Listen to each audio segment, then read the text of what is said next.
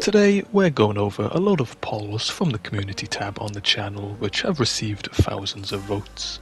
Let's discuss these choices and go over the results that you have voted for.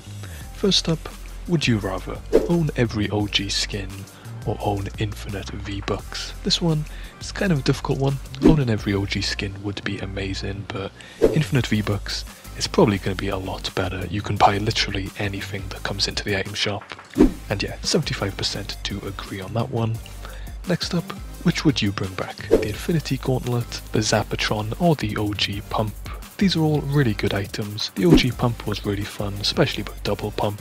Zapatron, I don't think anyone's really got to try it. But the Infinity Gauntlet was such a fun game mode, being able to play as Thanos. 100% going for that one. Wow, 70% chose the Pump. 24% for the Infinity Gauntlet, which I thought would be a little bit higher. Which is better, the Chug Cannon or the Chug Jug? They're both good items, but I'm gonna go with the Chug Cannon. Chug Jug takes a little bit too long to consume, and you can also heal your teammates with the cannon, and 68% also chose that. The best skin out of these, Fish Stick, Peely and Meowscles.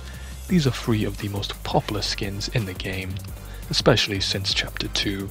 These ones have been very big fan favourite outfits. I think for me, I'd personally go Fish Stick, but I'm not sure if it will win. And yeah, 54% chose Peely, and Fish Stick did receive 29%, so that is also a great skin, but they're all really iconic. Which is better, the Bouncer or the Spike Trap?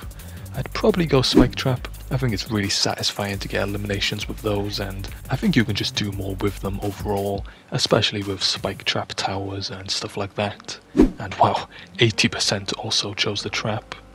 Lastly, choose one, Shield Potion or the Mini Shield. Two very good consumable items. For me, it's got to be the Mini Shield. You can carry more of them, and although you can only go up to 50 shield, they take a lot less to use.